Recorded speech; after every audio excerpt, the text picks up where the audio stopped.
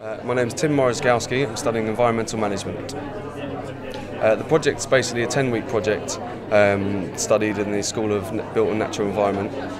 We were looking at social life cycle assessment tools in order to assess the needs of Vietnamese communities in the hope of growing bamboo. The stuff that we found out is that there are social life cycle assessment tools, but they are quite complex, and we've had to spend the 10 weeks looking into the most effective ways. We've been able to produce an article for the International Journal for Life Cycle Assessments, and also we're going to look at implementing this over sort of the next few years. So the department will take on the work that we've been doing over this 10 weeks. We hope that it has got, as long as it gets some funding and we can apply the stuff that we've already found out in one of the districts that we've picked in Vietnam. It has been a success. We've been finding out new research methods and ways of assessing social needs.